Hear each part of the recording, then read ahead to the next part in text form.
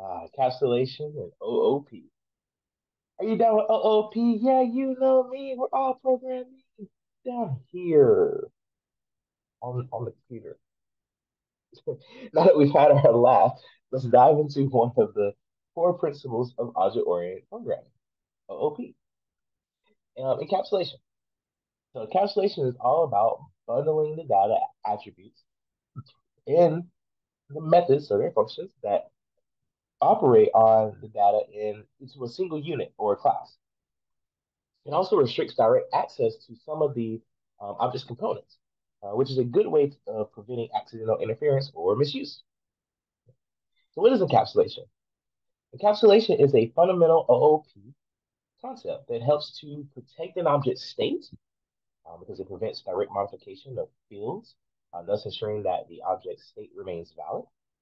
Um, it hides the internal workings, provides a clear separation between an object's interface and its implementation. And it promotes modularity and maintainability, allowing changes in an internal implementation without affecting other parts of the code. So, how does encapsulation work? Well, there's levels to this. So, it allows you to have private fields or attributes. So, fields are variables, attributes of a class. You declare them as private. Public methods. So, you could provide public getter and setters to access and update those values of those private fields. So let's take a look at an example of encapsulation. So let's consider uh, let's consider this class here called person, okay? To demonstrate encapsulation. So in person, you see private fields. Uh, so if we have our string name and our int age, both of these have been set to be private. Okay? This means that they cannot be directly accessed, which means they won't be misused or mishandled pocket errors occur. So we need ways to be able to use them now. Well, first and foremost, we do have our constructor, as we saw when we created classes. We create a constructor that allows you to initialize these fields in a new object of this type or this class type. Um, so using that keyword just again. But we also want to have ways to be someone to be able to get the names that they need to get the name, or to be able to set the name if they need to set the name. So these are known as accessors and mutators or getters and setters. I know we've seen them before, but just to reiterate, so public getter for the name, we're going to just say get name. And that's generally what you want to do. Just put the word get in front of the thing you're getting. Put the word set from the thing that you're setting. So you're a mutator here, so you can make a change to it. Same thing for our ages. Okay? And there's a special thing because you can also, sometimes people just set it. That's it. But what if someone gives you an age and it's not something you should be using? Like, well, your stage is -2. I'm not -2. No one's -2 years old. That doesn't make sense. So we set the age instead to greater than 0. So, and then we're gonna add a little thing here too to allow us to be able to display it, so we can see, hey, what the heck does this stuff look like? So we'll print out name, put the name, and age. Okay, just the details here. So, um, so in the above example, we see that the name and age fields are private,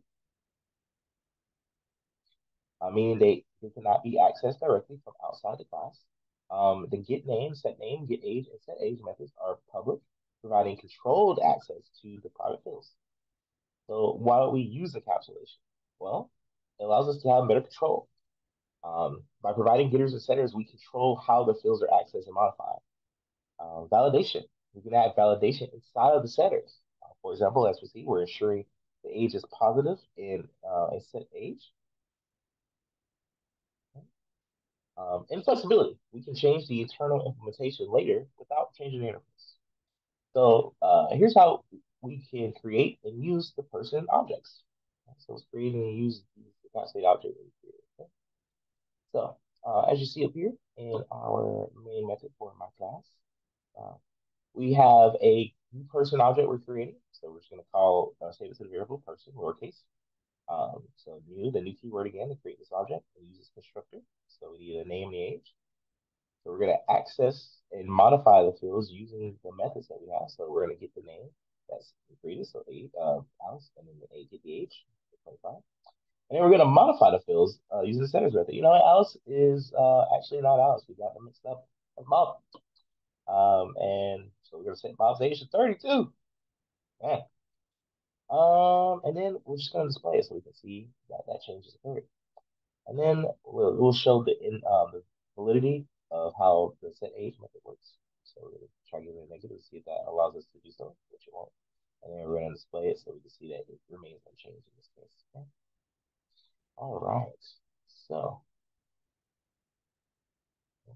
that's it. Yeah. All right.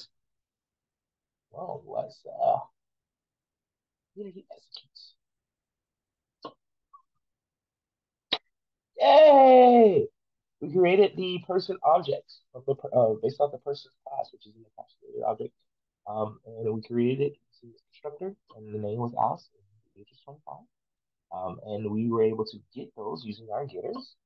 So, get age, and then we also made modifications. We changed the name to Bob, and the age to 30, and we displayed it using that display method. See? And then when we try to make a change to it and then display it again, we see no changes occurred because that change was not validated inside the setter method. Okay. So by encapsulating the person's class, we ensure that its fields cannot be directly accessed or modified from outside, providing a safer and more modular code structure.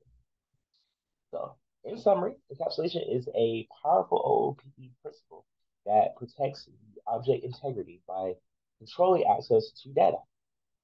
By using private fields and public methods, encapsulation provides a clear and manageable way to interact with objects, enhancing code readability, maintainability, and robustness. So next time you're programming, remember, are you down with OOP? Yeah, you know me, encapsulating data like a pro. That's how we roll. Bon appetit.